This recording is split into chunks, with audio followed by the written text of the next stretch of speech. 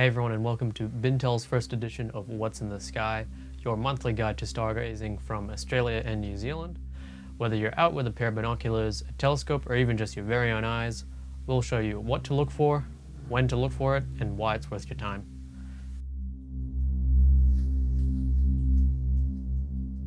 Mars is still visible in early May, sitting low in the northern sky after sunset. It's a little dimmer now than it was at the beginning of the year, and over the next few months it'll gradually slip out of view. Eventually, it won't be visible again until late 2026, so it's worth keeping an eye on while it's still around. Saturn is back in the pre-dawn sky from around May the 28th, and here's the cool part. Its rings are edge-on. You'll only get 2 chances to catch this for the next 15 years, later in November and right now in May, meaning this month is one of the few times you'll be able to see Saturn without its iconic rings. Right next to Saturn in the pre-dawn sky is Neptune. You'll need a telescope to spot it, and it appears as a tiny bluish dot standing out against the background stars. Larger telescopes will reveal it as a small but distinct blue-grey disk, and though it's not the most detailed view, it's still pretty incredible. You're looking at the most distant major planet in the solar system after all, over 4 billion kilometers away. And finally, there's Venus, the morning star. Early in May, it's a slim crescent low in the east before sunrise. By the end of the month, Venus reaches what's called its greatest western elongation, the furthest it gets from the sun in our skies. At that point, it will look like a bright half circle through binoculars or a small telescope. This is a great time to get up early and see one of the most beautiful sights in the sky. Now on to some deep sky targets. If you're after a real showstopper this month, the Carina Nebula is it. It's one of the brightest and most spectacular deep sky objects that you can see from Australia, and a true Southern Hemisphere exclusive. Even small telescopes in dark skies will pick out the glowing gas and dark dust lanes, and even if you're observing from the suburbs, using a UHC filter can really help boost the contrast and reveal more detail.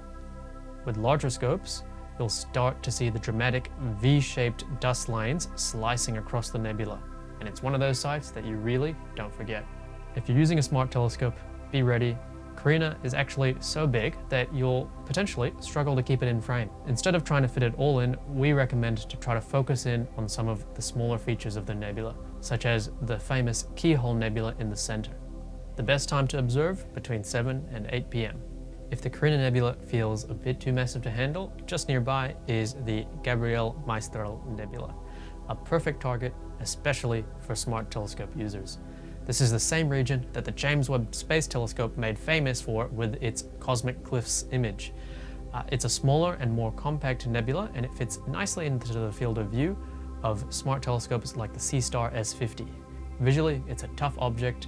Even larger telescopes may struggle to show much in the way of nebulosity, but if you're imaging, it really shines. Look for it between 7 and 8 p.m.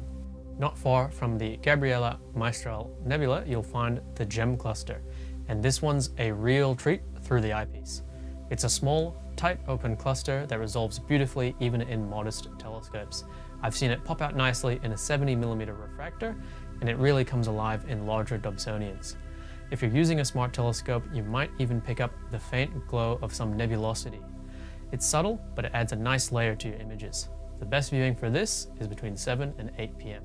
Another easy and beautiful target this month is the Southern Pleiades. You can spot this cluster with the naked eye even from suburban skies, and it shows up as a soft glow near the Carina region. Through binoculars or a low-powered telescope, it looks incredible.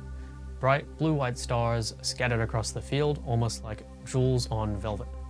It's a simple, satisfying target that doesn't need fancy gear, perfect for beginners or anyone wanting a quick win before moving on to tougher objects. Look for it in the skies between 7 to 8 p.m. If you love star clusters, be sure to check out the Wishing Well cluster, one of the finest in the southern sky. Through the eyepiece, it looks like a pile of silver coins scattered at the bottom of a well. That's how it gets its name. And with a bunch of bright young stars packed together beautifully. It's a fantastic star cluster from the suburban skies and absolutely spectacular from dark ones, where subtle color differences between the stars really start to pop out. It's a must-see object and best viewed between 7 and 8 p.m.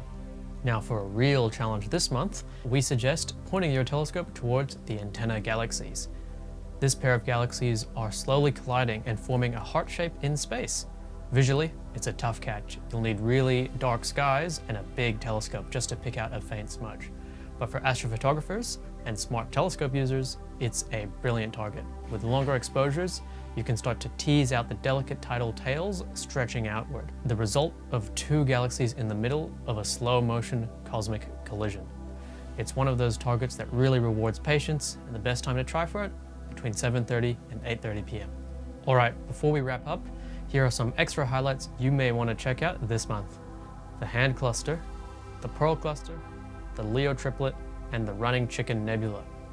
For more info on these and all the other great objects in this video, you can find all the details in our blog, linked down below.